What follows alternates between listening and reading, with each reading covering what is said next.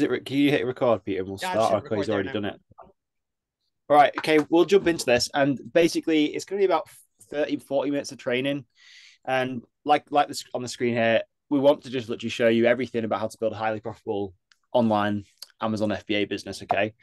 And more specifically, how to find and launch your first profitable products on Amazon in the next 90 days.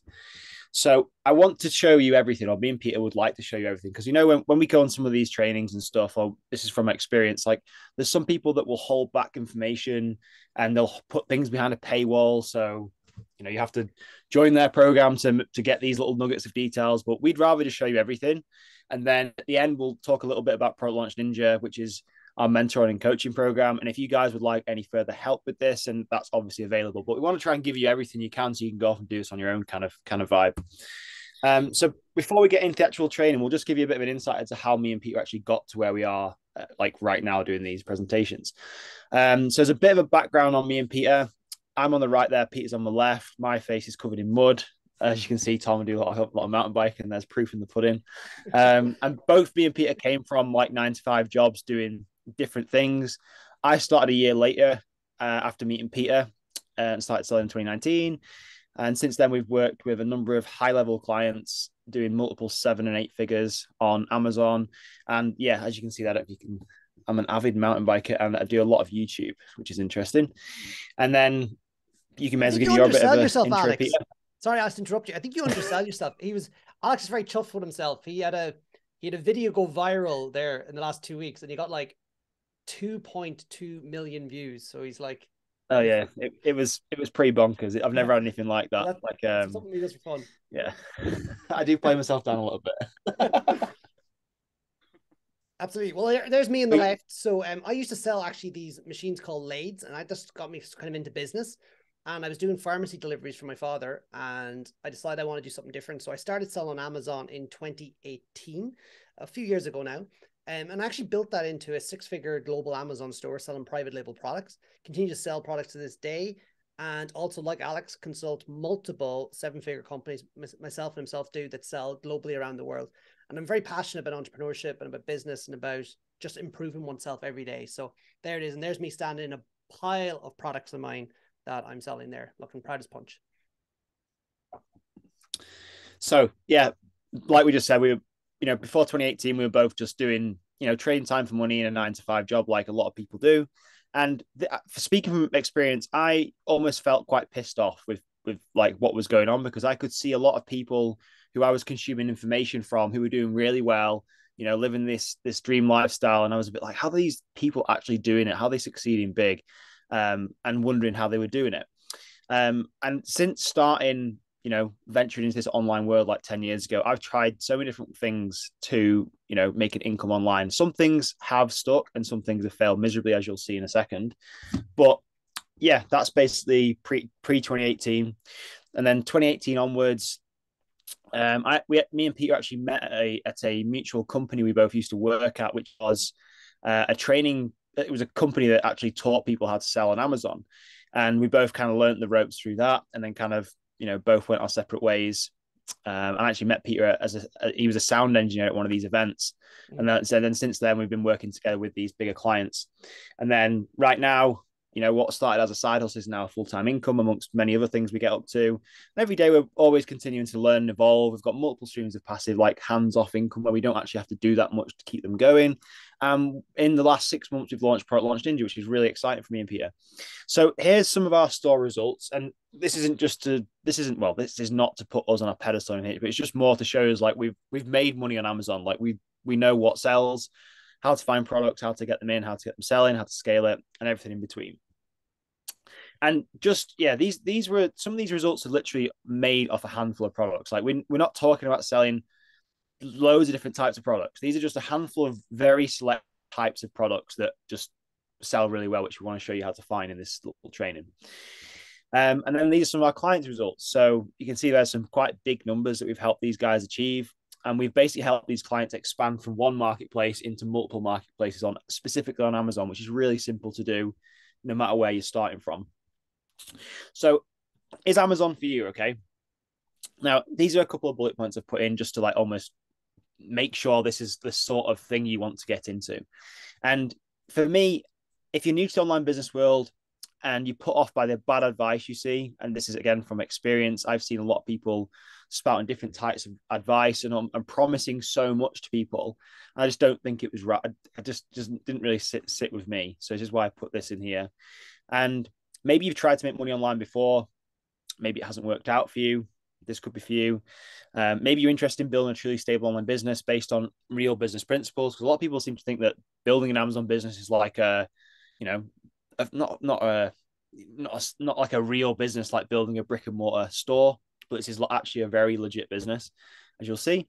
And depending on what you want to make, you could make a few hundred extra pounds a month, a couple of grand a month, or you could just scale it up completely and go to the moon with it. Like Amazon has the capabilities of doing all of this. And you want to build a business that doesn't include you being the face of the business. So obviously with my YouTube channel, I have to be, I am the main character of that channel. So I have to show up, and I've developed confidence over the past few years with that. But obviously with an Amazon business, you can kind of literally sit behind the scenes. You don't have to be the face of the business. Nobody has to know who you are, which is kind of appealing to some people. And you want something truly sustainable, can actually run, and you can build it in the back of your life, like kind of effortlessly. And it's a business that you can build that doesn't have a revenue ceiling, and it doesn't tie your earnings to how much time you put in, which is one of the main reasons I started in the first place.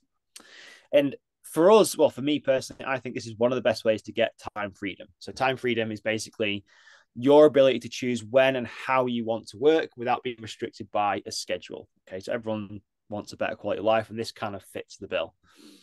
So some truths about Amazon. Okay, it isn't complicated to start and grow, provided you follow the correct steps. It's not a get rich quick scheme. Yes, you can make money very fast with it, but what you'll see in this presentation, if you like to just pull out the time scale of how long things will actually take to build a solid foundation on a long-term business. It's, because a lot of people seem to promise like these get rich quick schemes to get you into something, and then you find like it disappears after a few months, or it's some like weird hack or loophole that isn't around for long, and then you're on to the next thing, and you're back at square one. And actually, Amazon is actually made up of over 50% of third-party sellers, like people like us on this call. Like me and Peter aren't anything special. And a lot of people think that Amazon is actually Amazon selling their own products, or it's just Amazon, but it's actually over 50% of third-party sellers. And this is kind of like building an unkillable passive income machine, because once you get these products up and running, there is minimal effort you need to put in other than making sure you keep in stock. Okay. There is a little bit of upfront research and, upfront work, like with any business you put in to find the products. Once you've got those products, that's your work kind of done. And all you have to do is focus on just keeping the thing ticking over and keeping them in stock. And Amazon wants you to succeed. So the more you sell, the more you succeed, the more Amazon wins, the more customers on the platform, just a flywheel effect, and things just keep getting bigger and bigger. So how to sell on Amazon, the basics. You only need 3 things to sell on Amazon, okay? And I'm breaking this down to the absolute basics. You need a product to sell, you need an Amazon seller account, and you need a means of getting your product to your customer, which is going to be Amazon's FBA service, okay? Now, there are many different ways that you can make money on Amazon. And these are just the 3 main ones you may or may not have heard of, okay? And I've tried all 3 of these, as well as Peter as well. And you may have heard of retail arbitrage or tried it in the past. I'm not too sure where you guys have been with this. If you've, let us know in the chat if you've tried any of these, if it's worked out for you or you've heard of it. But retail arbitrage is basically where you go around to your local stores like Asda or Tesco's or, wherever's local to you, and you find discounted and clearance products, and you scan them in an app on your phone, and you see what they're selling for on Amazon. And obviously, if it's less expensive, you buy them and you resell them for a higher price on Amazon, and you make a profit. Drop shipping, you buy products directly from a manufacturer, and then they ship those products directly to the customer. So that's great because you don't have to touch the products, and it sounds like a really, really good idea in hindsight, which it is and it isn't. And then there's private label, which is what me and Peter focus on, which is where you create your own product and house brand. So which should you choose? Okay, so from experience, both me and Peter believe it's best to focus on the one that has been proven to be most profitable and most scalable, which is private label. Now, like I said, we've tried and tested these models over and over again, and private label has always come out on top. So I'll just show you some tests or experiments that we've tried, or I've tried actually. So this is the first one that I personally tried just before COVID started, right? And this is when everyone was locked down in their house and stuff, and fitness and health was like a big thing, everyone wanted to make sure they stayed fit. I started deciding I wanted to make more money online, and I wanted to start building some more income streams. So I found a drop shipping course and followed it to the T, and I ended up bringing in these two exact products, which is a wall mounted pull up bar and a adjustable flat weight bench. And I was making money. Okay. I was selling these primarily in the USA, and they were selling like crazy. Okay. These are just some of the results. It was making up to a grand and a half a day with practically me not really doing anything. I was literally running Google ads to a Shopify website and was making decent money. And I'd never seen, previous to this, I'd never really seen money like this. I was like, wow, this is absolutely amazing. The profit margins were really good. The only problem came was when the supplier either ran out of stock or, when they ran out of stock and I couldn't find suppliers to fulfill my orders. So obviously I was getting all these orders coming in, but then couldn't fulfill them. So I had to refund a ton of customers, which was an absolute nightmare. And then, I lost a ton of money on that. Still made some money, but it wasn't sustainable, put it that way. So yeah, it was a problem. I didn't have any control over the stock. It was all down to the manufacturer and what they were doing. It was always constant hassle trying to find new suppliers. I was not even joking. I was literally stressed out every day dealing with customers who were like angry that their products hadn't turned up within like 2 days. And I ended up refunding a ton of customers. So then the next test came along. So I've got a funny story behind this, actually. I'll share in a second. So retail arbitrage, I tried this. And this is basically where you go to stores and you buy discounted products and you sell on Amazon. So Peter actually flew over to Edinburgh one day to meet me for a meeting. And on the way to the airport, I said, let's just jump into this supermarket and we'll do some retail arbitrage on the way to the airport.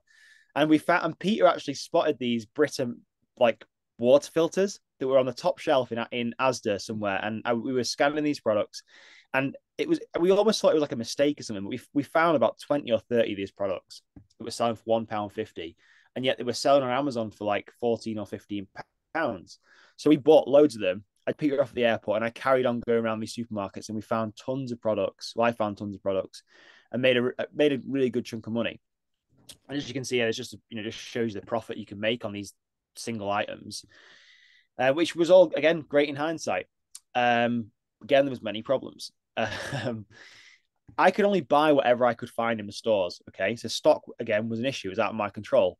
I had to use a ton of my own time, my own fuel, driving around to find these products. And I was kind of limited to where I lived because I didn't really want to spend hours driving around. It's not a very good use of my time. And then obviously once I had the products, I had to send them into Amazon myself, which I had to spend even more time packaging them up, which was a nightmare. And all these products sold super fast. So I ran out of stock really fast, which is again a nightmare. There's two rules of Amazon, right? The first is finding a profitable product, and the second is literally just keeping the thing in stock. That's all you have to do.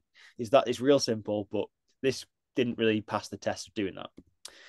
And then that leaves with private label. And we've been doing private label now for about 3 or 4 years, like consistently. And we wanted to try these dropshipping and retail arbitrage tests on the side to see how they were going.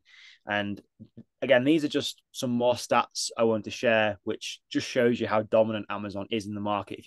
In case you're thinking that, it's too saturated or it's, it's what's the opportunity like, basically. You can see here, look at Amazon on the left there. It has over 40% of the market share compared to any other e-commerce platform. It's a Goliath. It's massive, and it is only continuing to get better. And you can see on the move over there, you can see on the right there the reasons people actually use internet shopping on Amazon. And if you're probably like me, you probably spend tons of money on Prime because it's fast, free shipping, and there's a massive selection. You can get everything on Amazon. It's a no-brainer. So it's time for you to take your slice of the pie, and it all starts with choosing the right products. Okay. So I'm going to pass this over to Peter now, and we're going to actually jump in some of the meat of the training. Absolutely. Well, Alex, thank you so much. You really covered a lot there. So what I'm going to do now, folks, is I'm just going to go into more like the details of how you would do this. So how to uncover the exact products people are buying on Amazon in less than 5 minutes. Okay, Alex, next slide. What we do is, step number 1, we download the AMZ seller browser, and it's completely free, okay? And then we go to amazon.co.uk or .com or .de, wherever market you want to sell in. And you go to best sellers on the top left-hand side, okay? And then we actually have a look at a subcategory, because Amazon is made up of categories, right? So there's primary categories like home and kitchen, or garden, or out sports and outdoors, or garden, and there's a lot of different primary categories, and within them there's subcategories. So every product, if you look at it, it's kind of like a pyramid upside down. It'll eventually whittle down to the product inside a wee subcategory, okay? So we scroll to a subcategory and we notice the bestseller rank. So what the bestseller rank is, that shows how popular an item is on Amazon.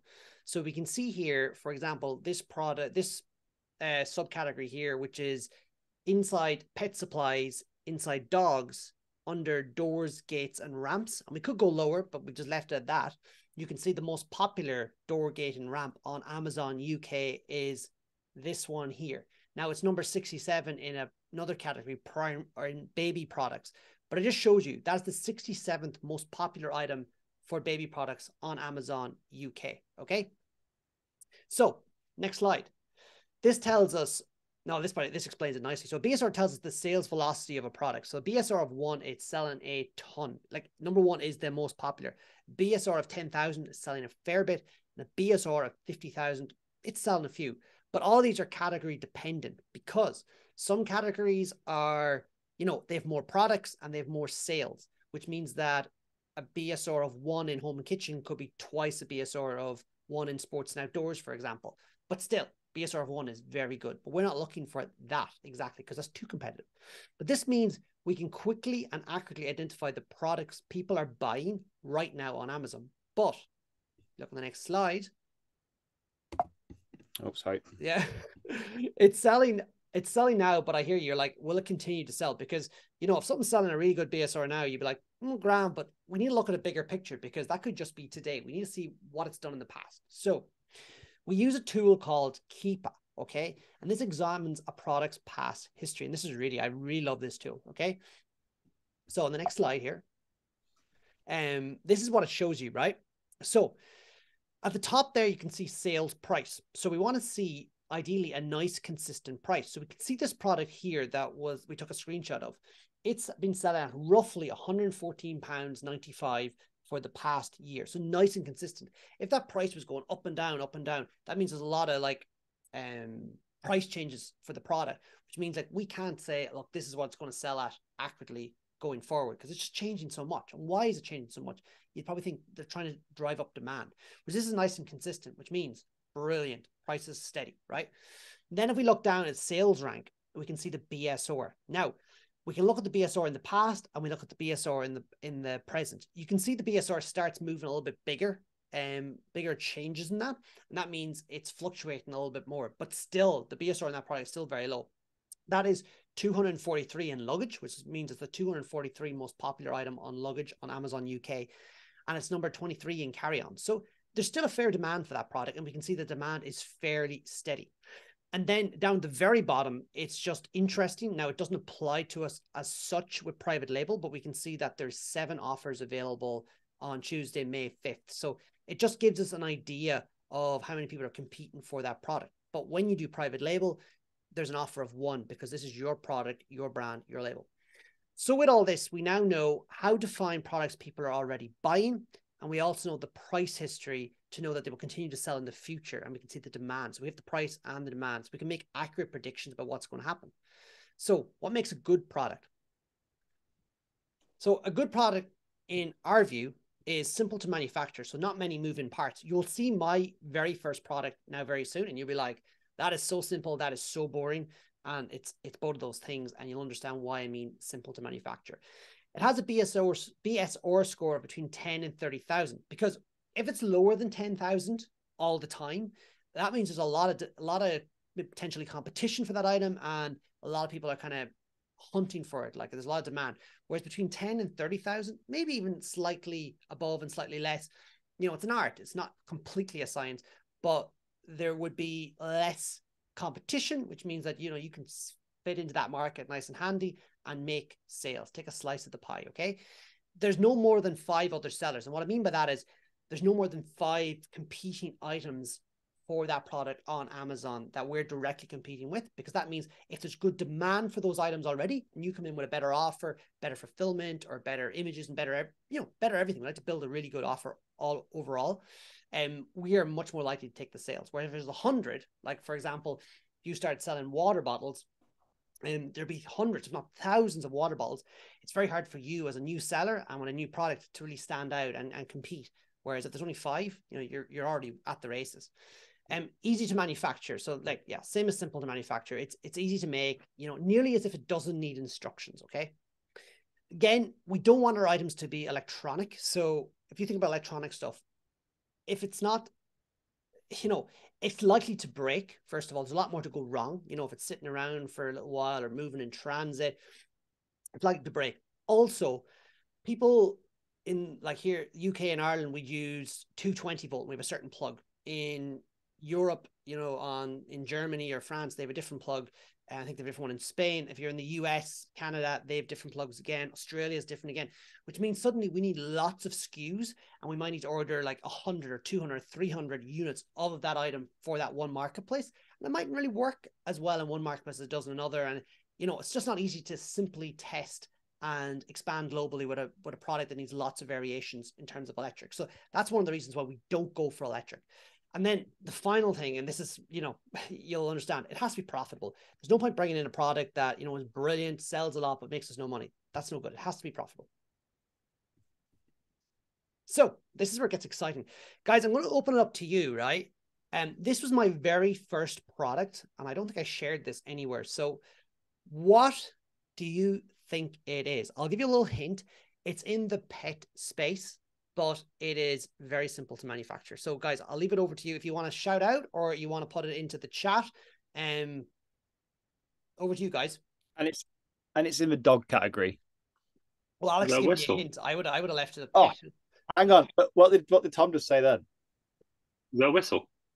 Oh my Tom, God. A dog whistle. You are the first man to guess correctly. Well done, Tom.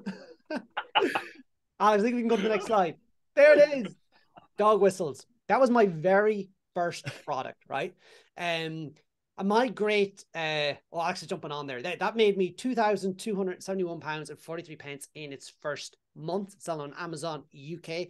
Now, conservatively in the UK, that sold £75,000 to date. I couldn't go back on Amazon far enough to be able to get all the accurate figures, but I'd say it's more. And it sold like tens of thousands of dollars in the US as well, in Canada. And that's just one product, right? And my great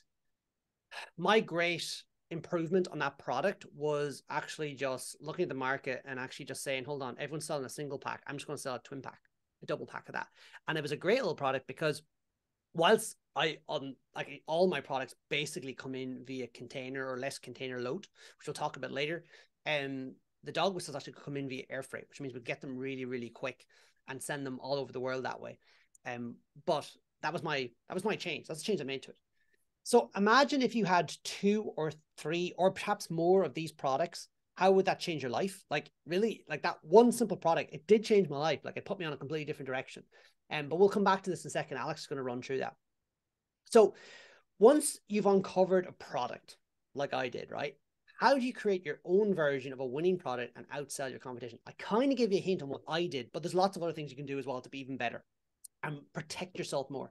So the step for this is step 1, search Amazon for a product you were considering. Now I'm at a standing desk, so I just said standing desks, but the reality is I wouldn't recommend selling standing desks, but I typed in standing desks. And then we navigate to the 1, 2, or 3-star reviews and highlight the text or note them down. So basically, this is a negative review. And the reason we go to negative and not necessarily the positive, but we could apply this method to the positives as well, but for a different reason. We go to the negatives because we want to basically work out what is causing people to say this is a bad product. Because generally in here, if you can solve all these problems, or at least the majority of them for the consumer, you're going to get really good reviews and your product is going to float to the top, right? And some of these things we won't be able to solve, but some of them we'll be able to address relatively simply. And therefore, why not do it if it's costing us next to nothing or perhaps nothing at all to solve all these problems? So we take these reviews and we paste them into ChatGPT with the following script. Now, ChatGPT wasn't around when we started, but it actually makes this job much easier. So what I do is I ask ChatGPT to summarize this text and highlight the improvements I should make to this product or to the product to avoid negative feedback in bullet point format. So when I do that, ChatGPT basically very quickly gives me this, which shows me what is wrong. So the product arrived damaged or faulty, screw holes not aligned, cracked wood, motor stopped working. Motor stopped working, that shows you electrics, guys. That's just a proof of why you shouldn't have electrics. Let me see, wobbly, unstable. So improvements that can be made, better quality control than product arrives without any defects or damages. So what we can do, better boxes, thicker cardboard, right? Improve customer service to facilitate returns. Well, that is actually Amazon's responsibility. So I wouldn't worry about that too much. And the person that was selling that product could actually ask Amazon to remove that review, because that doesn't apply. Addressing the stability and wobbly issues by improving the desk design and structure to provide better support and stability for users of different heights. So perhaps we could do something there. This just gives us an idea of the things that we should try and address. And straight away, number one, we can address that by just maybe having an outer carton and an inner carton. There you are. The item is much less likely to get damaged. So once we've done all that, we can paste the following into ChatGPT with the following script, right? Create a template outreach email for my private label company seeking to source a reliable long-term supplier for this product. There's a hint there, guys. Chinese suppliers love the idea of a reliable long-term relationship.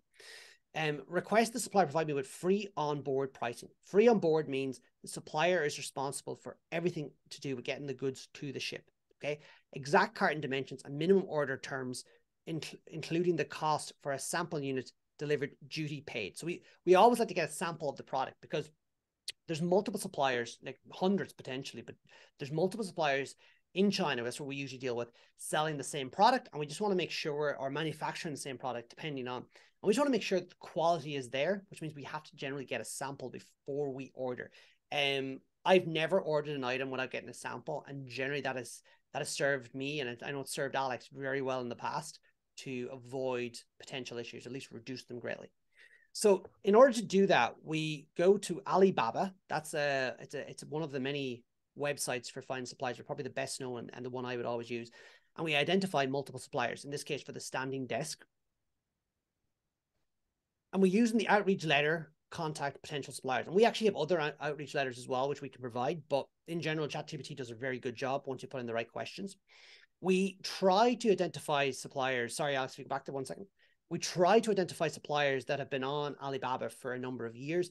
That just gives us a little bit more protection in terms of, like, they're not only there 2 months.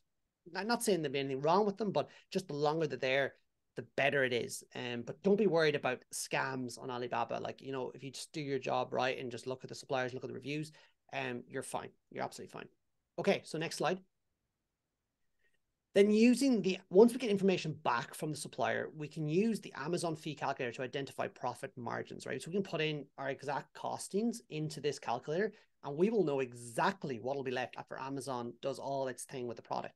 And also it's worth bearing in mind, we have another calculator that will allow us to input all our information. So we know exactly what it's costing us along every step of the way. So we can be sure of profitability before we order an item. It needs to be profitable. That's what we said earlier on, right? So with all this, we now have exact pricing and an improved version of a high demand product already selling on Amazon. And that is really key here, folks. If you can do that every time, it means that you will have success. This means we never risk buying a product before we know it's going to sell, because we've looked at it with Keepa, we've looked at it with BSR history, pricing history, so we know that product is going to sell. Like, we know there's going to be no surprises in that way.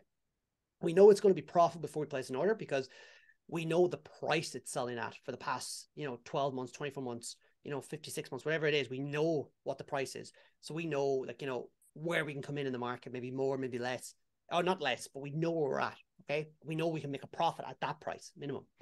We know there's already a high demand for the product because we look at the BSRs. And this is where things get exciting. So next slide there, Alex. How to sell your products globally without expensive warehousing or staff. And this is the real magic of Amazon, guys, because if you think about it, when, years ago, I'm not even going to say, like, this has kind of been around for the last number of years, but it's getting better all the time and they're really expanding. But how e-commerce used to work, you had to handle everything yourself. So if you were a retailer in Dublin, in Ireland, or in Leeds, or outside Glasgow, and you want to sell globally, I don't even know how I go about it. It was 15 years ago.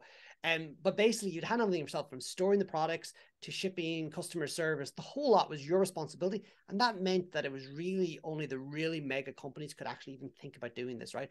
Or you used to find like a regional distributor in one country and get them to handle everything, but they mightn't handle the same as another country. And it's a bit messy, right?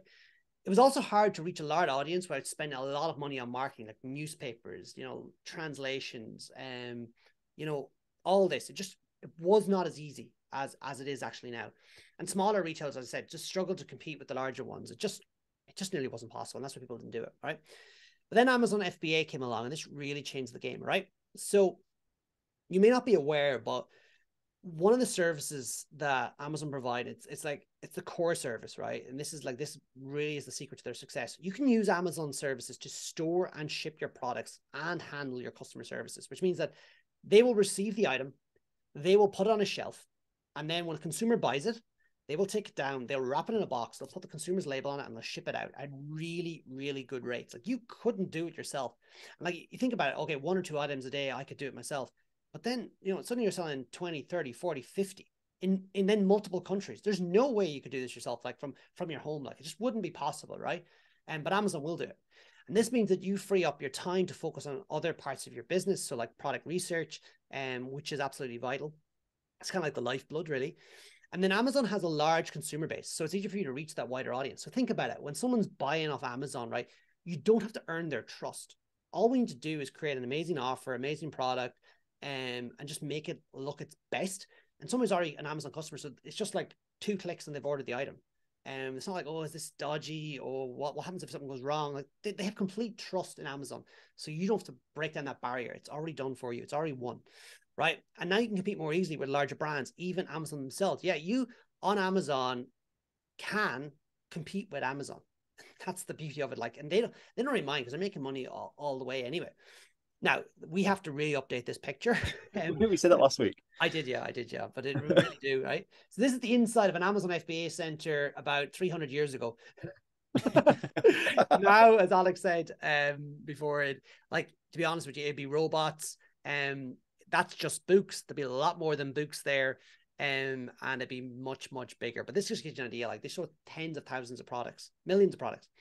And as of 2023, there's 175 Amazon fulfillment centers around the world. I remember giving a presentation about 4 years ago now, and I remember that there's only 93 Amazon fulfillment centers. Now look at it, and this picture is not accurate by any stretch of the imagination, but it gives you an idea of the markets, right? So you look there, you got the US, you got Canada, you got the UK, you got Europe, you got Australia. There's so many different markets, and you can expand into more if you want. But like, that's, if you think about the English speaking or the European markets, like, they're there for the taking straight away, like, and that can all be done from your home, wherever you are. Okay. So in order to take advantage of Amazon's logistic services, right? Once we've identified a product, right? Once we said, look, this is the product, it's going to be profitable. It will work. We've seen the history of it. We're standing out in the market. There's only maybe, 5 competing products, and they're all selling. I can get in there and get a slice of that pie. We need to create an Amazon Seller Central account in our company name, and we create a Amazon product listing, right? And then we use something called Amazon Global Logistics. Okay, so before, when we were doing this, right, and you can still do it the other way, but this is just making it much easier, right? We used to use like freight forwarders to get the product from China into Amazon, right? And that was grand, but there was a lot of moving parts in terms of like dealing with freight forwarders, dealing with your supplier, dealing with customs, VAT, and so many other things, right? And then getting the products to Amazon, right? Whereas now we can use Amazon's portal inside our Seller Central dashboard, right, to generate a price to get that product moved from China to the UK. In this case, I believe this is for, I think it's for 100 units of product, right? A pallet size, to get it from China to, I think it's Liverpool in the UK, £151.84. Like, that is crazy. It was costing me more to get goods from Northern Ireland into Liverpool. So it just gives you an idea, like, their logistics are amazing, right? And this means we can ship our products directly to Amazon FBA centers around the world without ever touching the products. Because think about it, right? Sometimes we ship the products to ourselves or to our storage facility. But we have to go out and we have to handle those goods. Like say if it's in the UK, right? We can handle those goods. We can actually, move them around and package them up and do different things with them, right? But that's not exactly fully passive, but it also means that there's another leg in the journey for the product. So it arrives, say, in my case, I send some goods to Northern Ireland at times, and it has to arrive in Northern Ireland, which is going to cost me more. It then has to be packaged up. And whilst Amazon gives me really good rates to get the products from my storage facility into Liverpool or wherever in GB, the problem is that I have to pay for that. Whereas if I send those goods straight to Amazon, right, and I know they're going to sell, I take away that part of the journey. The goods are in stock quicker and it's actually much more competitive. And yes, I might pay a little bit more in storage, but overall, it's better if the goods in stock and it's more competitive in general. So that's something that we really need to focus on, and that really does make a huge difference, right? So Alex is just going to sort of touch on the idea of multiple countries, because I think that's really important, because sometimes we think about just selling in one country, one market, because that's where we live or that's where we're near. But the reality is, why sell in one country when you can sell in multiple countries? And Amazon actually makes it really easy to do that with your nice, simple, boring product. Alex, over to you. Yeah. So like Pete was just saying, the FBA program literally makes it stone dead simple to expand into all these different markets. Like it's not complicated at all. And I'll show you now just what the real power and the magic is in Amazon.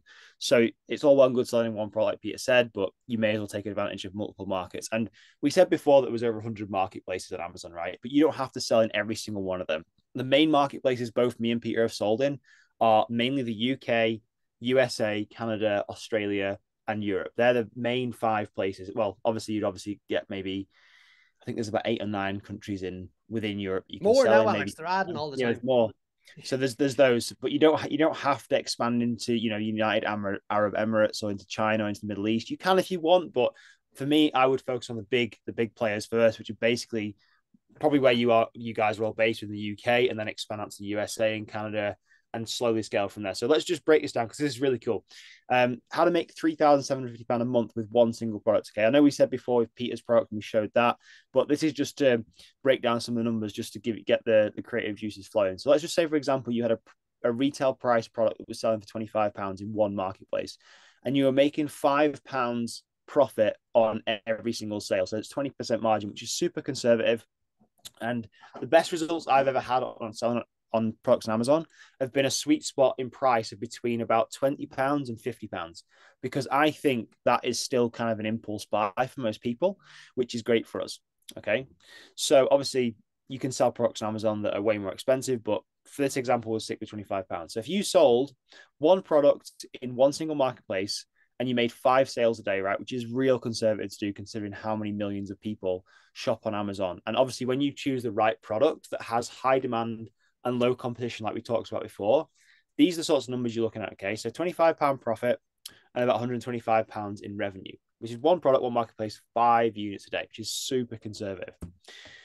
Let's now look at this. Okay, let's just say we had that same one product and we expanded into just 5 marketplaces. So let's just say we had stock in Germany, which would fulfill a few countries in Europe, the UK, USA, Canada. You would just sell in 5 marketplaces. The jump in revenue goes to 625 and your profit in your pocket goes to 125. Okay, this is just in a single day. Now, if we extrapolate that over a month, one product, one market, 5 sales a day, £3,750 revenue, £750 of profit in your pocket, right? Now, you don't have to do any more work, okay, near enough any more work once you've got the products into these other marketplaces. Watch how much this jumps up, okay? This is one product, 5 marketplaces, 5 units a day. That's £3,750 in your pocket or £18,750 in revenue. And again, these are, you can't argue with the maths, and these are super conservative numbers. And like we said before, if you started to add in 1, 2, 4, 6, 8 products into this, like you can see how fast this business can grow without you really having to reinvest like money out of your own pocket into this. I mean, you could do to grow the business faster, or you could literally use the profit off one product to fund your next product and so on. It's almost like it keeps spawning new products, which is how I built my business. But yeah, there is still, there as much as we've harped on about how good Amazon is, there's still problems, right? And these are a lot of these came from the questions and comments I've been getting on TikTok. Okay. And you can see that most people quit before they actually put in enough work. Like most people are literally trying to look for shiny objects. They want something that will give them like instantaneous results. They want to make this massive business like tomorrow.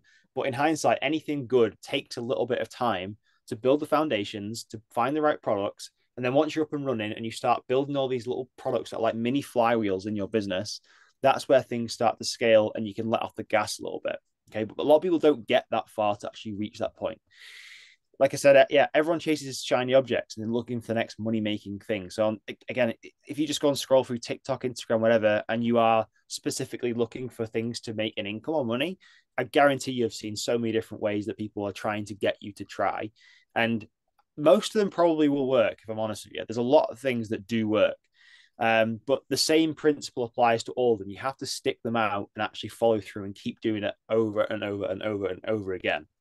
There aren't many things that you can literally, well, let's just say, for example, there's one example I would give, which is super risky, but I wouldn't recommend doing it. If you put money into like one of these crappy crypto coins that actually went, crazy, and you put your money in at exactly the right time and took it out at exactly the right time, yeah, sure, you can make 1,000% gains on your money, but the actual percentage chance of that happening is like so slim, it's ridiculous. I would much rather focus on things that I can actually control and build something up in the back of my life that would actually make a difference and give me that time freedom we were looking for.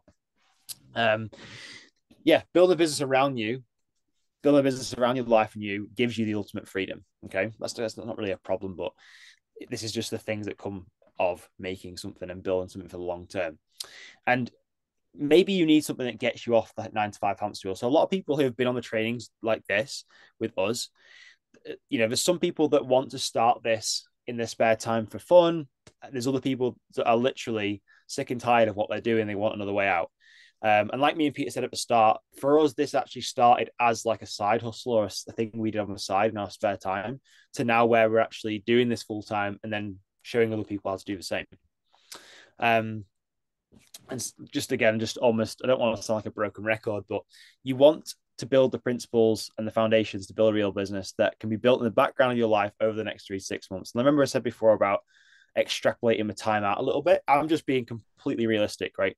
If somebody is trying to get you to join whatever they're selling or showing you that you can make money on Amazon in the next week or two, I would be very skeptical.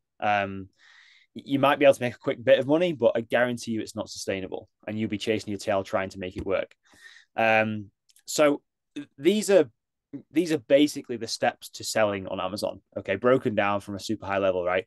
We want to find products that are high in demand with low competition. So we went through that a little bit on this training.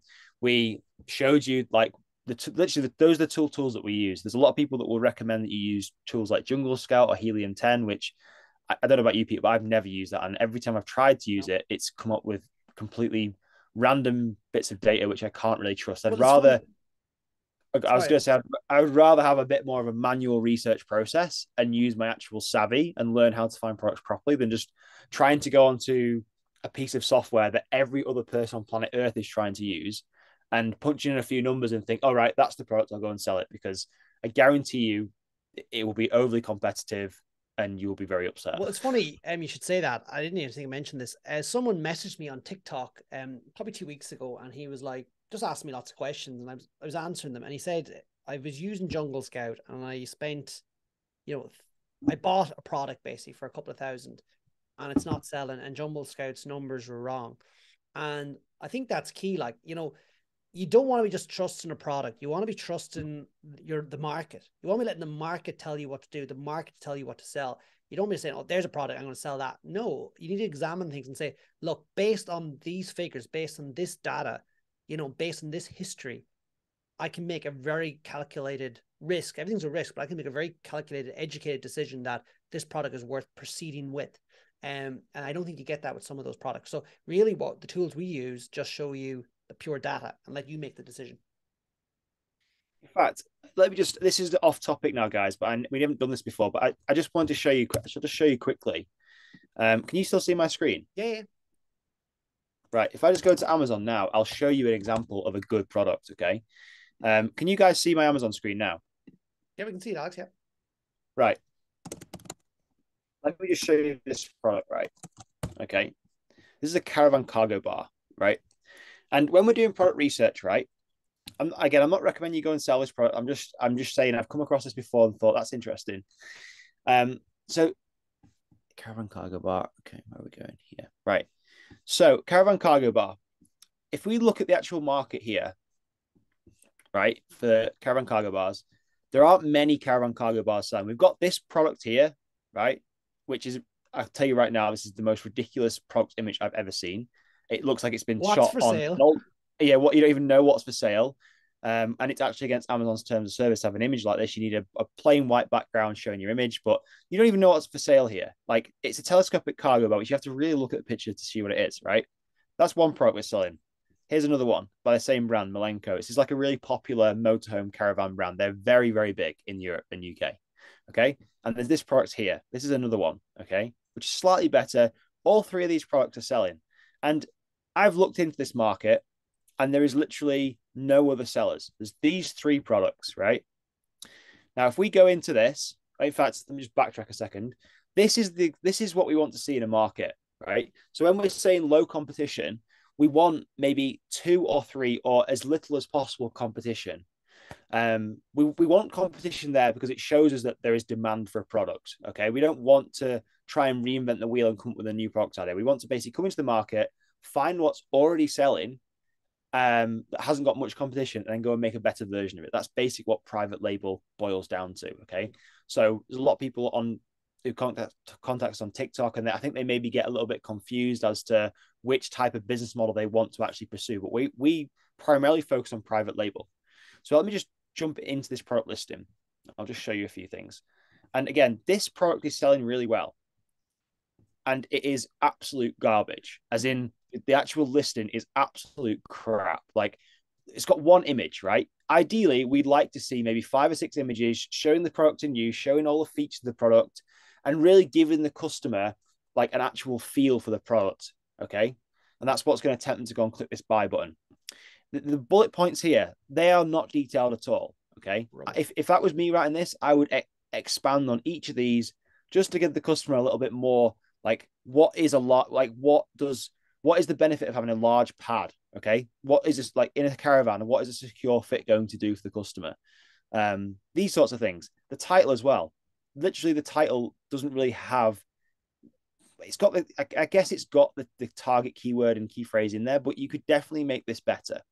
It's got some great reviews. Again, we could go into this and look at the few 3-star reviews it has, but it's fairly good product. And we can see here on the right here, this is dispatched and sold by iShop 24/7, which is not fulfilled by Amazon, which is what we were talking about before. So just by coming into a market like this that doesn't take advantage of Prime, has an absolute crap listing, it's very easy to stand out in a market like this. Okay. If you came in, you had a good product, you're selling, I guarantee you would make sales in a market like this. Again, I'm not saying go and sell this product. I'm just saying this is kind of what we'd look for. Whereas if we said, right, I want to go and sell a water bottle, which is what a lot of people seem to think they want to sell. There's over 2,000 results that come up for search water bottle, right? Now, as a customer coming onto here, there's no possible way that like a customer comes onto here and knows exactly what they want in terms of like, look how confused this is. We've got different colors, we've got different brands, different sizes, different shapes. This is a very confused marketplace compared to what we just looked at, right? And usually when customers come on here for a water bottle, I guess most people would come on knowing what they want to buy. So they would search maybe for a brand name like Iron Flask or something. Other than that, as a new seller, this is going to be almost impossible to get your product in here and notice. Like, there's no way you would somehow get to the top of these search results without using so much money on advertising and PPC. It'd almost be impossible. Look at this, number 22 in sports and outdoor. That I guarantee is selling hundreds every single day, right? Number 12, that's the 12th best-selling product in sports and outdoor right now. That is, I wouldn't even have found to think how many that is selling. It's crazy. So that's just I'm just going back to the presentation now, but you know, sometimes we say, yeah, sell high demand, low competition products. So I thought I'd just show that just to show you like, right, this is what we're looking for. And when we're doing product research, we want to segue down into these subcategories to get to where the gold is. So once you find one product or one type of product, you'll find other products around it if you know what you're looking for. And then, like we said, you want to analyze the sales history using the Keeper app, which is what we always would use and recommend. There are a lot of tools out there that people would recommend, like Jungle Scout and Helium 10 and all sorts of others. But honestly, you don't need to go and waste your money on stuff like that. I personally don't think anyway. They're just shiny objects. Keeper's really good because it gives you a really detailed look at the sales history, what the selling price is, its BSR, and you can make a really good decision based on that. You then want to go to Alibaba, like we said, find a quality supplier. So what is a quality supplier? So a quality supplier, you want a supplier that's been in business for over like 5 years. If you find a supplier that's only been in business 1 or 2 years, it's going to be a nightmare. Trust me. You may get your products, but they may arrive damaged. They may arrive in a different state than you actually asked for them for. If you have a supplier who's worked with e-commerce business owners for 5+ years, they know what you're looking for. And they're like Peter said before, they want to be helpful. They want to work with you longer term. And that's what you'll notice when you work with Chinese suppliers. I don't know if it's something in their values as a country, as a culture, but they always want to go the extra mile. Like they want to exchange things via WhatsApp. They always want your WhatsApp, not always, but I've actually got some suppliers on WhatsApp and they'll message me to ask how like my mountain biking is doing and stuff like that. So relationships do get built. And obviously if you can build a good relationship with a supplier, the better pricing you'll get, the more they'll look after you and so on. You then want to order samples and determine your profitability. So these are all almost like check boxes that we work through. And all we're doing when we find products, we're working through a system and we're trying to rule products out. And the only way we rule products out is if they don't pass these tests. So if you get a product and the sample is good and it's profitable and it's got proven demand, low competition, it stays in and it goes to the next stage. Okay. If it doesn't pass any of those tests, we automatically rule it out. And your goal is always just to focus on trying to rule products out. But if it gets to the point where you're ready to bring it in, then you may be at a point where you have to cherry pick what the best product is to go forward with. And then we want to open your Seller Central account. So a lot of people seem to think that you have to open a Seller Central account like on day one. But I personally would not do that. I personally would get the ball rolling first with finding a product and a supplier. And then once that is, you've got the wheels in motion for that, then start looking at opening your Seller Central account because you'll be charged from day one for a membership you're not even going to be using just yet. Whereas if you wait until you've got a product and you start manufacturing it, then you're going to be just saving yourself a little bit of money. It may not be important to you, but some people say you need to open it from day one. It can take like 4 to 6 weeks to open a Seller Central account, maybe even less. I think mine took maybe a week or two for Amazon to verify it, but it's not too long. And some people are done in 2 days. It just depends. Yeah. Then you want to order a small batch, so maybe between 100 and 500 units of a product. And then you want to send those products directly into Amazon. And this is like a test order. Okay. So we want to sell these products, even if we have to get these products a slightly higher price per unit, we just want to test them quickly. So we know that they sell, and then we can start increasing our order sizes, which obviously then will get us better pricing from the supplier, and you can scale from there. And then we create product listings that convert browsers into buyers. So again, like we just went through on that little example, you want high quality photos, titles, and bullets with keywords and key phrases. That's what makes people buy. Okay. Then if you want, again, it's not essential, but you can use Amazon's PPC platform to put some money into advertising to boost sales. Now, I do use a bit of PPC when I launch. I use maybe £5 or £10 a day just for Amazon to go out and find the keywords that people are actually using to search my products. And then from there, you can start putting more money into keywords that people are actually searching and get rid of the ones that aren't making you any money. So that's how PPC works at a very high level. And then, like we said here, you can start looking at then scaling into the different marketplaces to grow your profits and maximizing the sales on your one product. Okay. And it's like crossing a bridge, Amazon FBA. Okay. So if you've got a single plank missing, no matter how hard you try to cross a bridge, yes, okay, there's some people going to be, could just jump over that. But let's just say theoretically you couldn't cross the bridge no matter how hard you try, right? And the gaps are basically your unexpected. So the bridge gap is basically your unexpected gaps in your knowledge nuances, and you can only go as far as your willingness to keep learning. This applies to anything, and you can never get enough knowledge.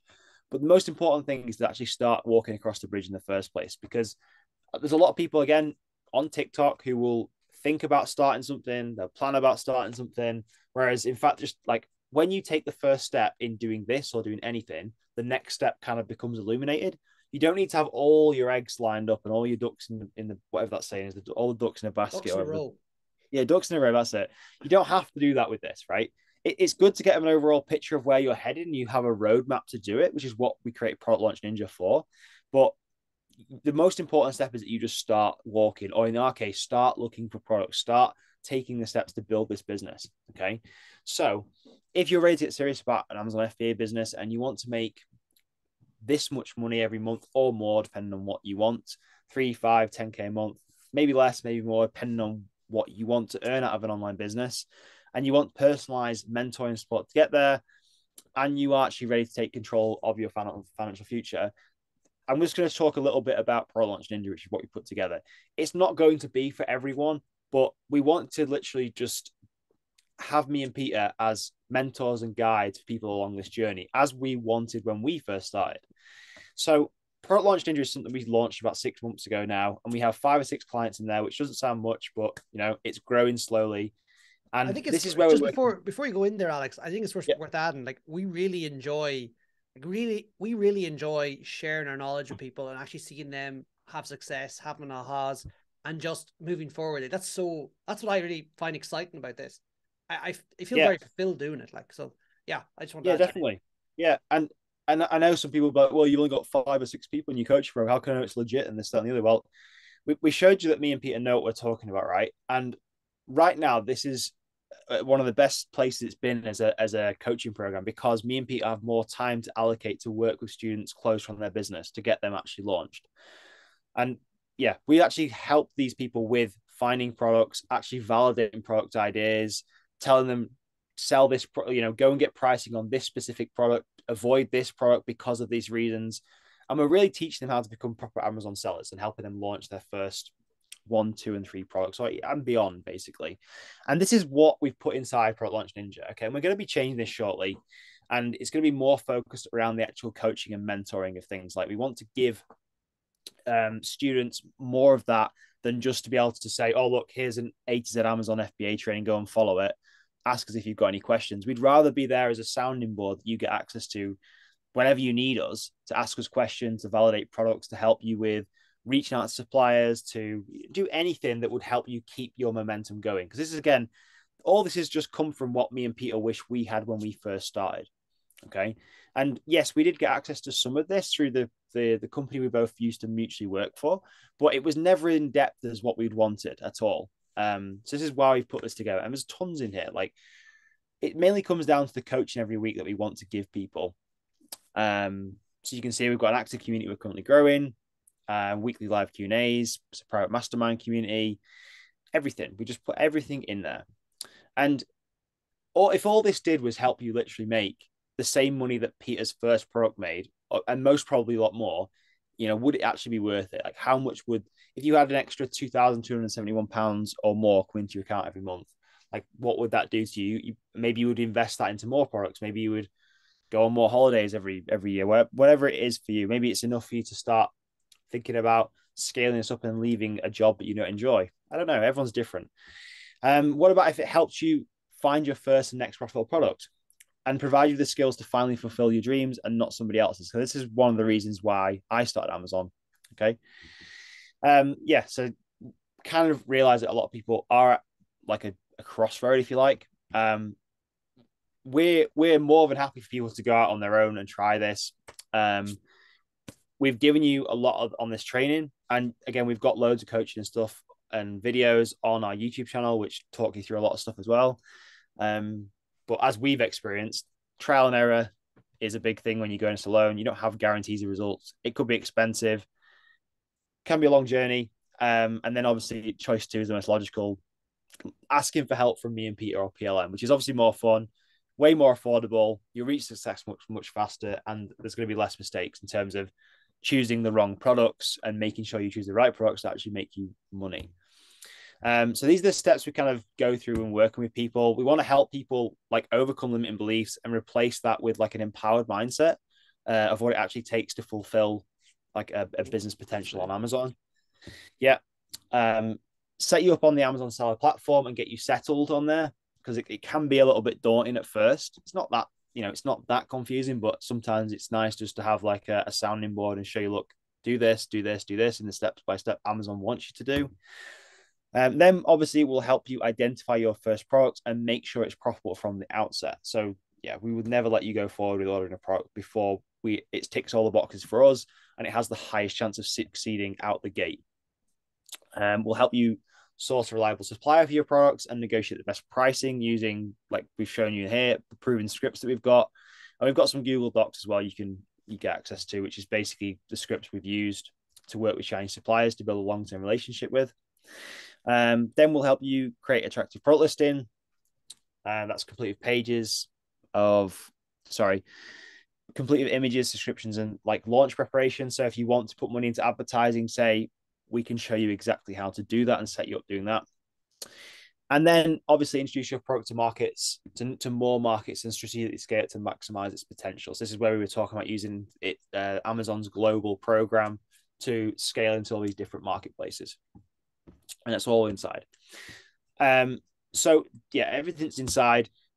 This is not the price you are going to pay, but we've put this on here as we think it's like, that's kind of what we see the true value of it being. It's not, it has obviously the potential to make you a ton more than that. But again, sometimes when you see people putting all the figures on here on other trains and stuff, I think sometimes when they're like, oh my God, it's worth like £200,000-300,000. And it's sometimes to me, it's a bit unbelievable and almost overwhelming. So we kind of put this on here as what we think it's worth. But we want to be able to offer you this as just one single payment, unlimited access to me and Peter, everything for one payment of $997. Okay. And we don't want to have any restrictions or limits on this. So let's say, for example, you have product ideas, you just come to us with them. We'll jump on a call or we'll record a Loom video and show you which products we recommend. You can join our weekly live Q&A calls where we'll walk you through whatever you need help with. Literally wanted just to put everything together in one package for one price, no restrictions, no silly upsells or anything. And we'll get you launched and selling on Amazon. So that's kind of like our little presentation for this evening. I don't know if you want to add anything to that, Peter. And there is. Thank you. Oh yeah. Oh yeah, actually, I forgot about this. Every single, you know what? This is funny because like me and Peter have been doing this now for about a month and a half, 2 months. I think this is maybe the 7th or 8th presentation we've done. And every single time we forget to talk about this, or we get to that point where, oh my God, we've forgotten to talk about this. And this, to me, we wanted to add something else in here, right? And because when we first started on Amazon, one of the biggest things that was missing from the trainings that we got and the mentoring we got was actually being able to see over somebody's shoulder who was doing this at the same time as us. So we wanted to put together a special bonus for people who want to join today, which is called PLN Live. Okay, so what me and Peter have started doing in the last few weeks is actually starting our own Amazon store again from scratch, where you'll get first-hand insights into our strategies and tactics for building another Amazon business. Okay, so we wanted to put this together so you could almost be like a fly on the wall and watch us build our own business. Okay, so this comes down to, like, you'll see all our financial numbers, you'll see everything, because in this game, for some reason, a lot of people seem to want to hide the products they sell. So they want to like keep everything secret because they think like someone's going to steal their products and this, that, and the other, which, do you know what? It actually does happen. And it is frustrating. It doesn't happen as often as you would think, but people get really, really like secretive about what products they want to sell. Whereas we want to turn around and say, look, there is literally millions of product opportunities out there for more than enough for anybody who wants to sell on the platform. So we thought, well, what about if we build a store from scratch and show people everything and record every single video about how we're finding products, the money we're putting into this business, how we're scaling it, literally everything, and just give it to you. So if you want, you can follow along, you can rewatch the videos as you go. You can even build your store at the same time as us. So then you can almost follow along, like, and basically borrow our skill sets, if you like, and steal our knowledge that way in an ethical way. So yeah, we've put that in there as well. There is a checkout link there. I don't know if there's a checkout link in the chat at all, but basically check out .prolaunchninja.com and you can sign up today. And we will be sending out the replay list if you guys want to catch up with that. But if you have any questions as well on anything we've talked about, like, please fire away. On Amazon in general or anything we've talked about, I'll be happy to answer them. Absolutely. Yeah, folks, that was a I really enjoyed that presentation, and I hope you guys have questions. Like I said, as Alex said, anything we've discussed tonight, you know, Amazon in general, you know, anything at all, fire ahead. Be funny if there's no questions. And maybe there's none. Maybe we covered it all. I have loads of questions just in general, but I don't know where to start. Okay, no, that's fine. I love questions. I love Q&A. Well, I've just been like researching about all this. I saw it originally on TikTok quite a while ago, and I kept saying to my partner, "Oh, I'm really interested in this Amazon FBA. I want to learn more about it." Mhm. And then in the last week or so, we've just been every night watching YouTube and TikTok, you know, and just trying to get as much information as possible. Mhm. And yeah, we are really interested in it. So this was just good to kind of learn what it's all about. Brilliant. I just wondered, I've read a lot about the like retail arbitrage. Would you say private labels like the best to just go straight into? Well, do you want me to answer that, Alex? And I'll probably let you come in as well.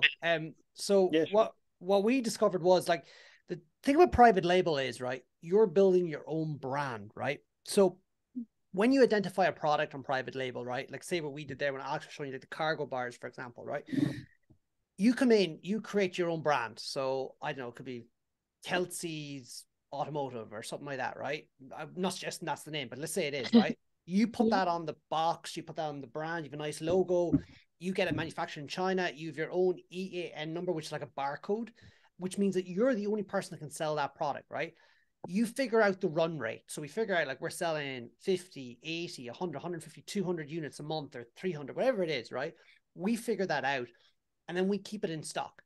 With retail arbitrage or with, you know, drop shipping or any of these things, like keeping products in stock, it's next to impossible because you don't control that end of the supply chain. The prices could change. Like I remember when I was doing drop shipping, the prices would change like that, and that meant I lost money. Sometimes I go to order something and it wasn't in stock. So the reality is by doing private label, once you figure out your run rates, you're in stock, you can keep it in stock. Also, unlike the other businesses like wholesale or, you know, drop shipping and this, like you don't really have a business. Yes, you're buying and selling stuff, but if the other suppliers stop you buying, or sometimes suppliers don't like you reselling their products, but say you just stopped, your business is worth zero. Whereas with private label, if you do this right and build a brand, and you know that brand does 100K or 150K a year or whatever turnover, you know, whatever you make it do, right, by adding in products, that isn't worth something now, right?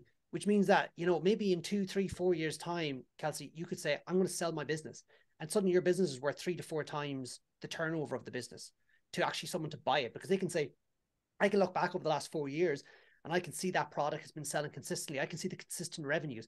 Whereas a drop shipping and wholesale, it's all different products. You don't control anything really. And there's no business there to buy. You're just doing something for time. Whereas with private label, it can become much more passive as well, because once you build that relationship with the supplier, you know, those goods are going straight to Amazon. You're like, oh, I know, I just need to reorder now. You just tell the supplier and just quick email and they just do it. And that consistency, you know, so that's why personally for me, I think, and I believe private label is probably the best long-term play. Like as Alex said, yes, sometimes you can make a small bit of money doing, you know, retail arbitrage or, you know, any of these other things, and you can do it, but it's probably not a long-term business, if you kind of get me. Yeah. Yes, you can learn about Amazon doing it, but not a long-term business. Alex, do you have anything to add on that? No, yeah, I think you covered everything. I mean, like I'm not gonna. I don't want to be that person that sits here and just tries to force private label down your neck. Like all we want to demonstrate is to expose you to all these different types of selling on Amazon. Obviously, me and Peter are big fans of private label because that's what we've had success with. I've tried other different models like dropshipping and retail arbitrage. And the only thing I found with retail arbitrage I didn't like was the fact that I couldn't control stock. I was having to spend a lot of my own time going around looking for these products. And to me, it wasn't a scalable long-term business. Whereas if I wanted to expand this into multiple marketplaces without my actual the time I invested into the business to grow it didn't go up substantially, private label was always the answer. Whereas retail arbitrage, you could definitely start for way less money. You could literally start with a few £100s, but is that going to make you life-changing money? I don't think it will. You'd have to put a lot more work into making that happen. I tried it as a test just to compare it against private label, and it did work. But again, yeah, just the long term, it wasn't really for me. Like private label's always been, just more scalable. Yeah. So with private label, do you like with the Alibaba, do you contact them and they do the labeling and everything and for you? Basically? So what happens is so you find a product on Amazon, you find a product opportunity, right? And then you're right, cool. We've got a product opportunity here. We'll go to Alibaba.com. We'll find this exact we'll find this exact product on Alibaba, and you probably will find multiple different suppliers for that product. Because Alibaba is like a hub for Chinese suppliers and manufacturers. Most Chinese suppliers and manufacturers use that platform because it's like a hub that everybody goes to connect with suppliers and manufacturers. So then you reach out to that supplier through Alibaba using their chat system, which is fairly good.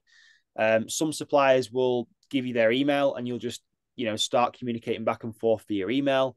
You would then order a sample of that product, which generally is more expensive than the actual.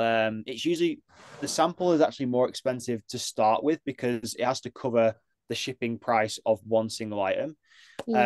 Which, let's say, for example, you had this £25 product that we gave the example of on the call. You may be looking at about £70-80 for that sample, which sounds a lot, but a lot of the times the supplier will then take that off your first order. So it doesn't matter.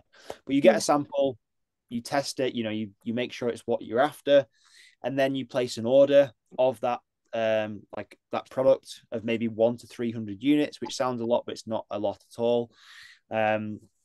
And then what happens is you ask the supplier to put a barcode on the item for you and box it up, and then it will be sent to you or sent directly into Amazon as you wish. So all this prep work is done beforehand, and it's kind of like a process you go through with your supplier.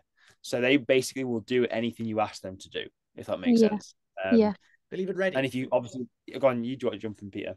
No, basically just saying they leave it ready. So once you tell them to do X, Y, and Z, you give them the label, the design, which we can make. They leave it ready, and then just goes into Amazon and it's ready to go. So there shouldn't be any handling of the product for you. If this is done right, there's no handling. And then it just makes reordering so easy because you know it's going to be right. Yeah.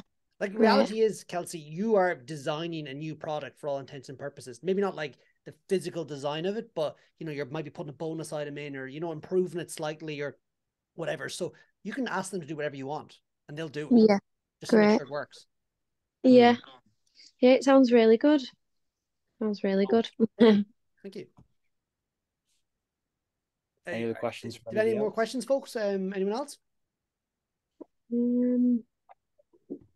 Just thinking. I'm just reading. You're all right. No pressure. No pressure. So I'm just reading through what I've wrote. Yeah, we can hear you, Marion. How much would you say you'd need for the private label compared to the other types of sale? When I started back in 2018, and what I started off with was basically my first product was under £1,000, under $1,000, right? And that's what sorry, Marion's coming back in here. So that was how much it cost me to get started, right? With my first product, right? And that was the dog whistles, right? But generally, you want to be aiming a little bit more. So depending on what you're looking to spend, I would say between 2 and 3K is kind of like where you want to be at. But that's not to say you couldn't do it for less. And the reality is like, it's a safe investment because when you do the research in terms of what the product sells at, like we've done our calculations. We know that, we can sell at that price and make a profit. And that's what the market is selling at the moment. But say you said, you know what, I want to sell it for a bit less. You can undercut that and you'd be fit to sell it as well. So it's a very safe kind of investment that way. Like you might think, oh, I'm spending all this money, I'll never get it back. But you will. Like Yeah. once you do your sums right and you examine the marketplace and say, well, it's not my competition. Yep. You know what? I can bring it in at that price. You know, I've got 10, 15 pound, whatever it is, wriggle room. Like, you know what I mean? Like you can be super competitive. I would recommend selling at that price, but you could sell it nearly at cost and it would be gone if you wanted it to be, but I wouldn't recommend that. No, yeah, you want to, like we said before, it makes a good product. It needs to be profitable. Otherwise, there's no, we're not building a charity here. We're building a business. Yeah. And I'll just a bit of experience actually. So when I first sold my first product, and my first product honestly was it was a microwave wall bracket, right? So it was the most, again, super simple product, and it was just basically for mounting a microwave on a wall.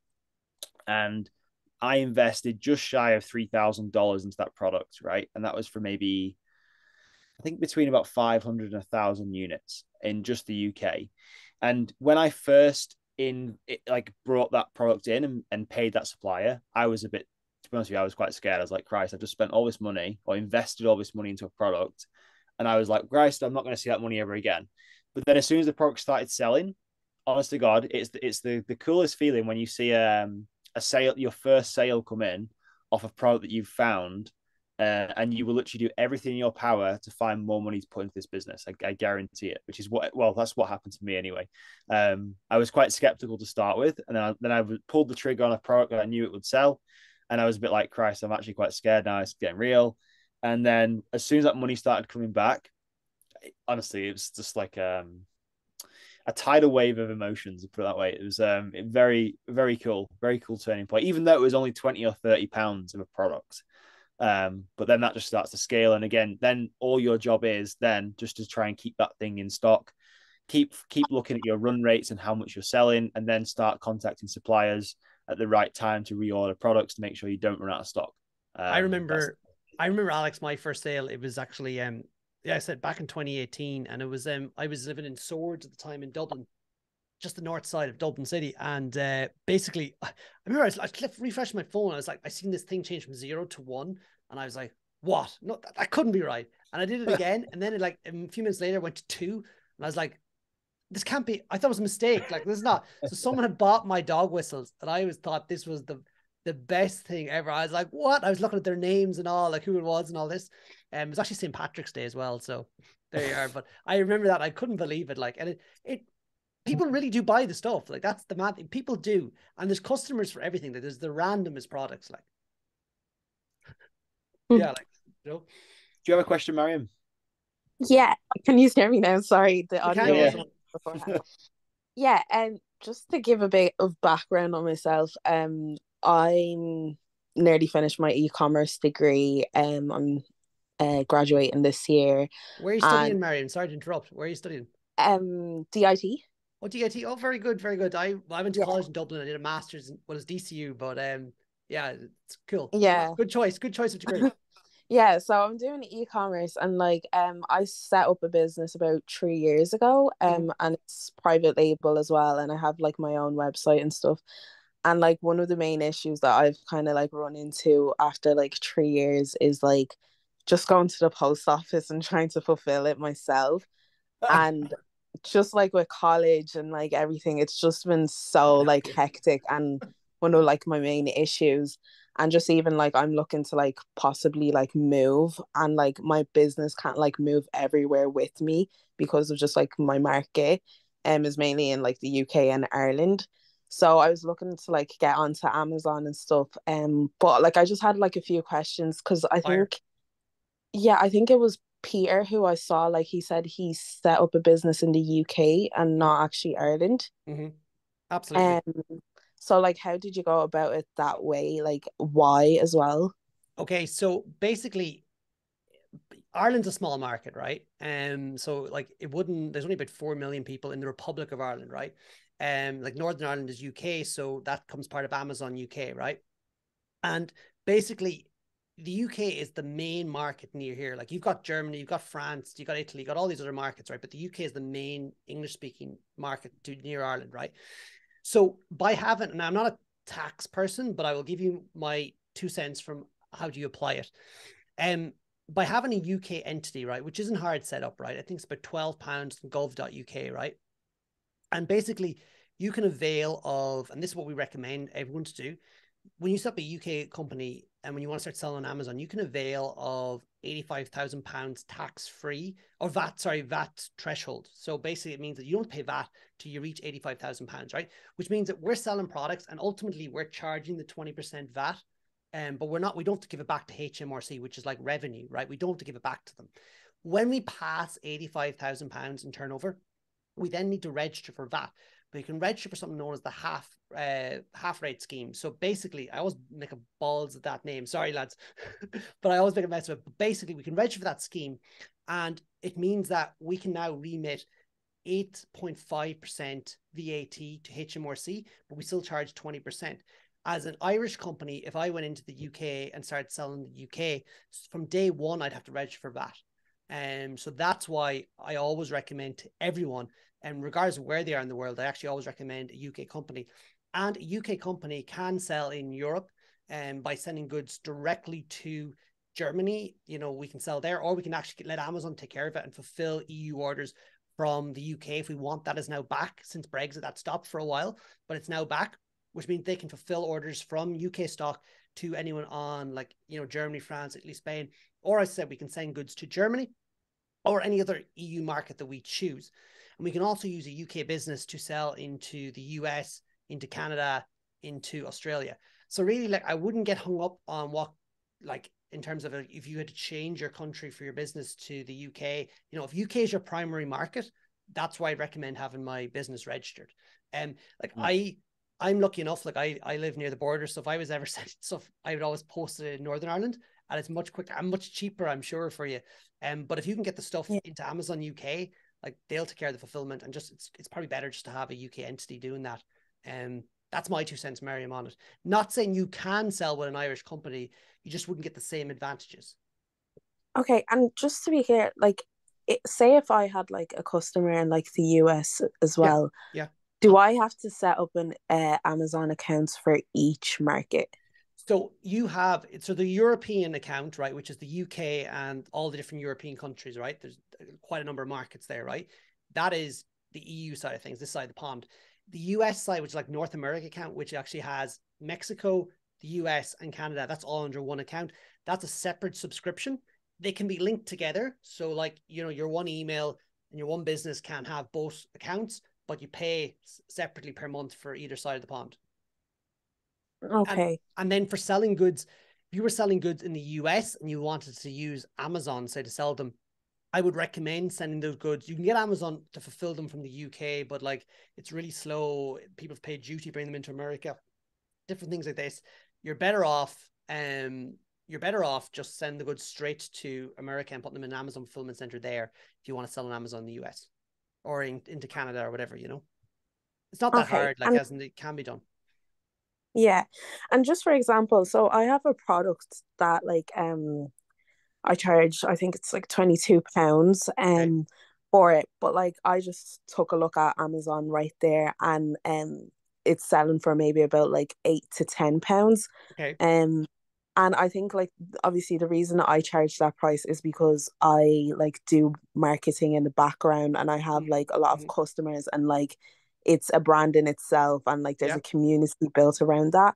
Whereas like on Amazon, like, they may not necessarily have seen like what has been like advertised on TikTok and stuff. Do you think, like, would I need to reduce my price in order to compete with the rest of the people, or would I be able to market it in a different way, where it's like they see the brand value compared to the rest? So on Amazon, right, so like, you need to have a trademark and all registered, right? So again, it would need to be with the IPO, Intellectual Property Office. So that's in the UK, right? And if it was registered there, you can avail of, like, you know, you can do brand A+ content. So basically you can really advertise your brand on your listing, right? So you can try to get that across there. You can try to get that across in images. Like, when I first started selling, I didn't really care about brand. I only cared about product. Whereas now I care about product and I care about brand, because that's something that you can sell down the line. Without knowing the details, I can't really say for definite, you know, whether you'd be able to get the higher price. You may, and you may not.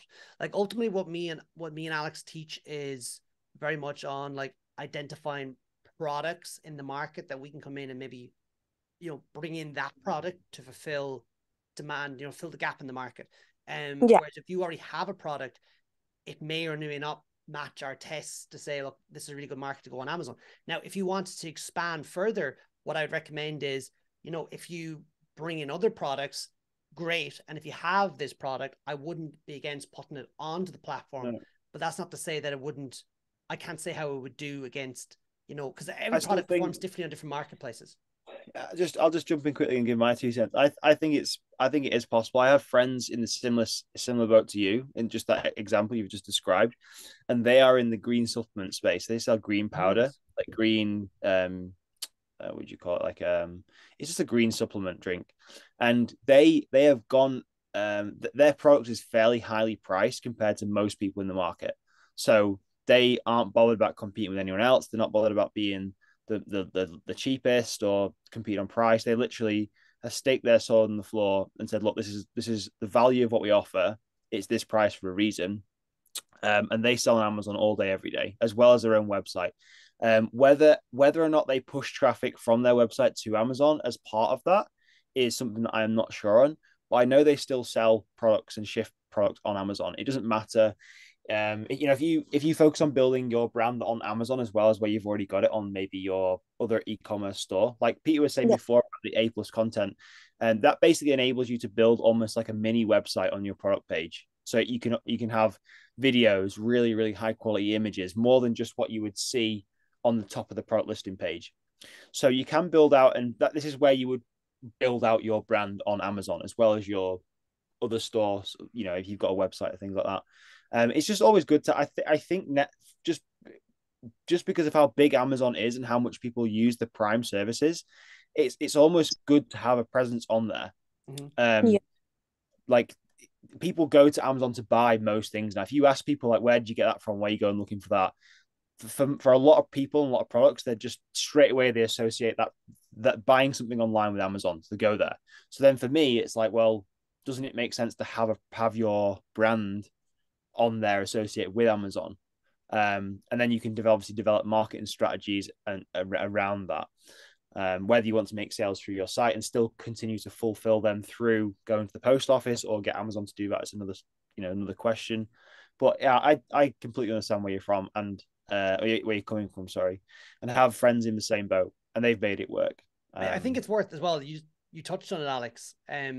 Like using Amazon to fulfill the orders would be like, if you're doing, especially from Ireland to the UK, like, you really, An Post is the postal courier in Ireland. Oh, don't start with An Post. Yeah. They're just not horrible. Good, right? They're just not good, right? And by using Amazon fulfillment, Amazon logistics, like people will get their goods like same day or next day. You know what I mean? Like it'll be really fast, and you can fulfill, like if you're on Shopify, you can integrate that with your Amazon, and you can basically fulfill your orders automatically from Amazon to your UK consumers or maybe to your European ones, and they'll get it really fast. Whereas An Post, like as I said, things just take a long time. Like UK delivery is very good. Like I can order stuff in London at 5 p.m. and I can have it to like Beleek, which is near me, like it's 25 minutes, half an hour away. It's in Northern Ireland. I can have it next day 9 a.m. Like if An Post seen that, it just would be years coming. So definitely. Just the integration you said there with Shopify, because my store is currently on Shopify. So like, would I need to like create, like, would I have an Amazon storefront?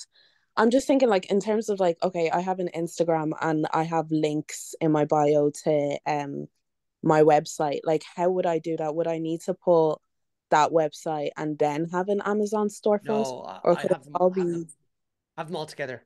I wouldn't change it. I just leave your non-Amazon store as it is, make a really good listing on Amazon, and away you go, and you'll be absolutely fine. So that's how I would do it. It automatically integrates in the background. So that's absolutely fine. There's plugins you can get to do that. I'm just wondering as well, just before we go, like, Tom, do you have any questions?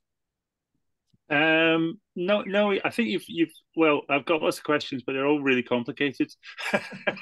So I'll tell you what, Tom. I'll tell you what might be a better idea. Like, you'll get the replay of this call if any of you guys want to go through it again. We'll send that out an email tomorrow, but also you can hit reply to any of those emails that will come at you. with any questions you have, and we'll make a Loom video to respond to any of those questions as well.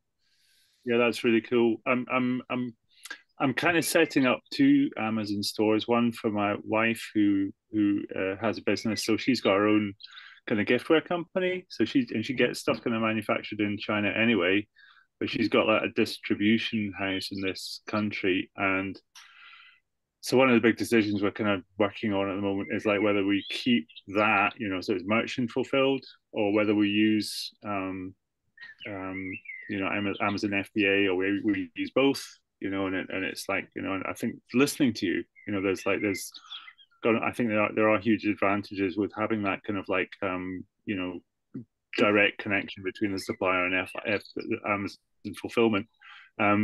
And it's just a bit fiddly, because like we've got kind of stock control for her stuff that's kind of being sent to her distribution center, and then we'll have another kind of like stream of and it's whether the suppliers who are supplying the stuff at the moment will be able to kind of like do all the stuff at their end that they need to make the products ready for Amazon. And that's because they're quite, some of the products are not that straightforward to either package or but I think if you package them, you can label them, but whether the suppliers at the moment will be able to do that or not, it's all a bit fiddly. But then again, I'm also setting up my own Amazon shop, and I think that'll probably be a private label model. I'm basically stealing all your information and ideas. And I'm kind of seriously thinking about the offer of like the mentorship and stuff. I think it's a really cool thing, and I think it fits in really well with where I am at the moment in my particular journey. That's what people say at the moment, isn't it? Journey. You're always on a journey. On a journey of life. Yes. So my journey is it just kind of fits in really well. I have to say, guys, you've all been great. The whole lot of you, Marion, Kelsey, Tom. You're probably our best audience, I think, because your questions have been really good. And sometimes the questions are a bit like meh, where these ones are like, they're good and they're on point, and they're like, they make us think, and I like that. Yeah. So, but as Alex said, like, it's getting a bit late now, so I'm just conscious of everyone. But at the same time, if you guys have more questions, like, reach out. We're happy to answer them. Marion, I know, like, me being from Ireland probably helps you a bit because, there's different things we have to kind of deal with sometimes.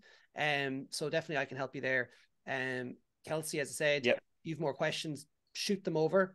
We're happy to help, and we would be happy to have you inside Pod Launch Ninja. Like, we do give really good support, the best we can, just to make sure that you guys don't make any costly mistakes, like that person that messaged me on TikTok saying, I bought this because it said buy it. And I was like, no, just don't do that. So yeah. So folks, I'm gonna probably let us off for the night, but guys, thank you so much. Yep. Thank you. Thanks a lot. Take care, guys. Talk to you soon, all right? Bye. Bye. Bye.